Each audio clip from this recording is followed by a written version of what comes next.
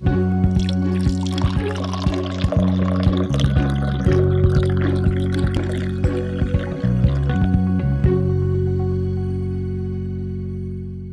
guest is a professor of economics at the University of Chicago, and in fact one of the most well-known economists of our time. He's a pioneer in behavioral economics and a champion of the experimental revolution, advocating the importance of conducting field experiments to understand what works, what doesn't work, and why. He has served as an economic advisor to the White House and a chief economist to large firms like Walmart and Uber.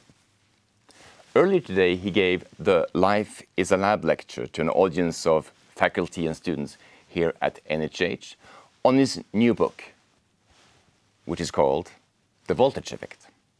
Welcome to Coffee with John List. Thanks so much for having me. Welcome back to Bergen. It's wonderful to be here.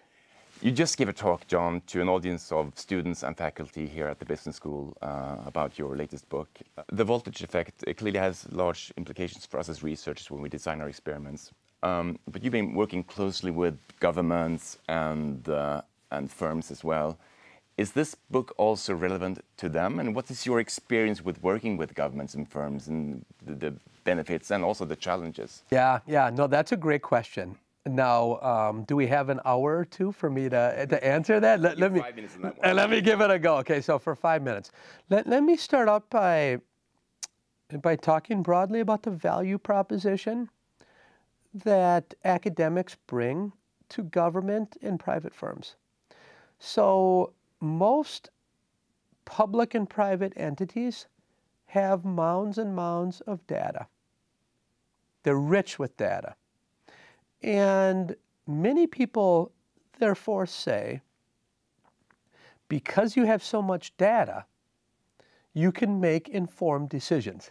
Because they say evidence-based policy and data-driven decisions. These are all monikers that everyone wants to use. They want to wear that badge. And the more data, the better. More data, the better. We're going to change the world because we have so much data. That's half the problem. Just having data does not help you. You need a good data refinery. And what I mean by that is you need academics.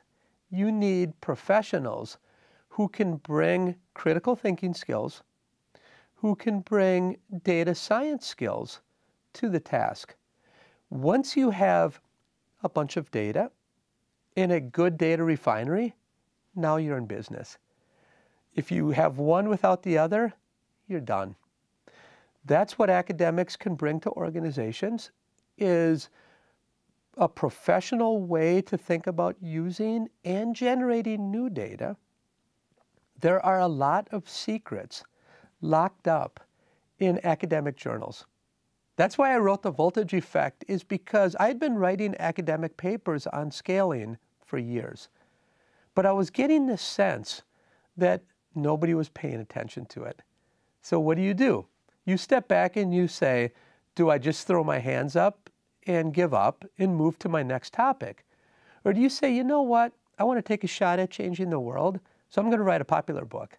And I'm going to make sure the message is digestible, and I'm going to unlock the secrets that are in academic journals, right? The way we write is economese. Nobody outside of economics can understand economese. So it takes translators sometimes to understand the economese, take the jargon out, take all the math out, and say, here's what we've learned. And that's what academics who go and work in governmental organizations, go and work in private firms can do. Okay, let's talk about the voltage effect now.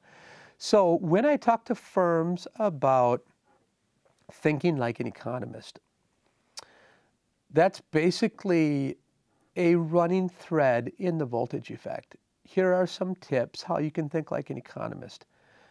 All of the governments and government folks and business people who have read it so far love that aspect. The other part that they've liked is they have always viewed scaling as an art. Think about it. Move fast and break things. throw spaghetti against the wall, whatever sticks, you cook it. Fake it till you make it. These are all slogans that startups and entrepreneurs use. That's art. That's an artistic way to think about scaling.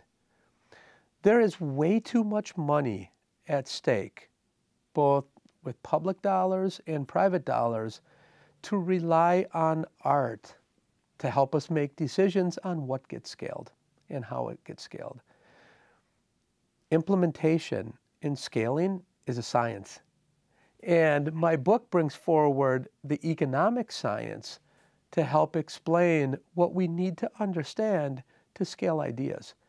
Now, your audience might not like my science. That's fine.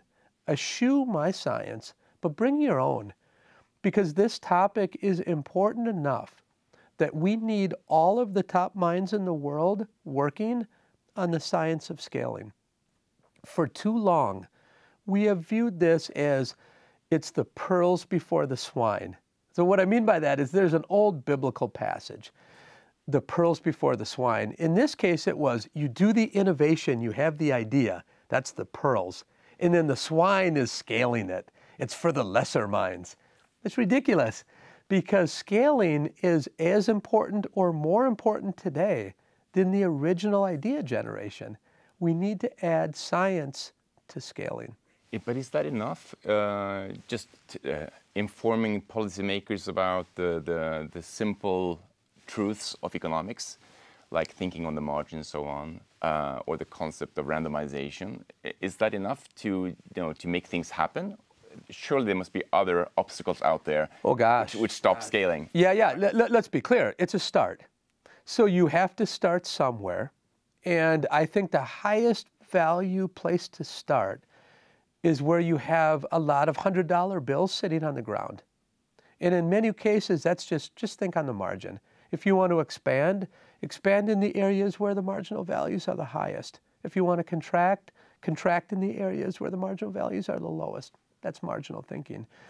If you want to make decisions using data, make sure that the data you use are causal. And make sure to understand if it's not causal, what you can learn from it. We always want a data-generated decision, but if the data are not causal in revealing important ways, it's like pushing against a string. It's doing something that you have no idea if it will work or not. So I think you start with the principles, and then you move to institution or organizational specific problems that they have. One government might have a problem of early education. They might be concerned about whether we should take early education to 4- and 5-year-olds. That's a question we can answer. Another government might be concerned about UBI, Universal Basic Income. They might say, what are the economic ramifications of having a universal basic income? We can answer all these types of questions. But in many cases, you need to generate new data. And understanding how to generate those data, that's what people like you and me are experts at. And if we can bring that expertise to these organizations, we at least have a chance to change the world for the better. And what have you learned as a researcher from working so closely with governments and firms? Organizations contain as much information for us is what we contain for them. I think about each relationship in a symbiotic way because each time I work with an organization, I learn a ton. I learn a ton not only about where does the economic theory have a deficiency? Where do we need to do better in the economic modeling? All the way from, I learn a ton about what are the secrets that this organization contains? What are the secrets that the data within the government contain that we can work with and write about and help other people around the world? So it's both informative for me on the one hand of understanding where our models have shortcomings.